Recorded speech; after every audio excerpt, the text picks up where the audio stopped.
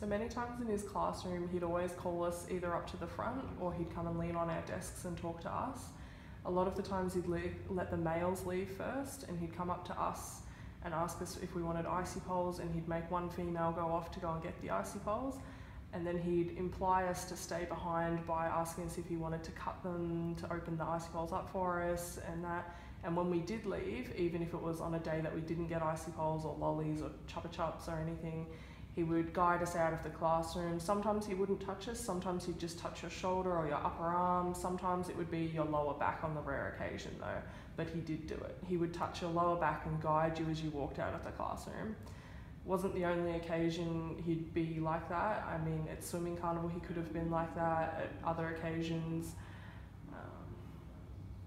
But even within the classroom, like he'd always make sure that you stand on like one side if he was on his left side rather than his right side. And yeah, when you approach the table, there'd always be something blocking one side, so you would have to be on the other side of him, or he'd even verbally ask you to move to that side. When you were standing there, it could have been a moment that he could have used his pen to get you. When you walked away, it could have been a moment. Nobody knows. Everyone could be victim.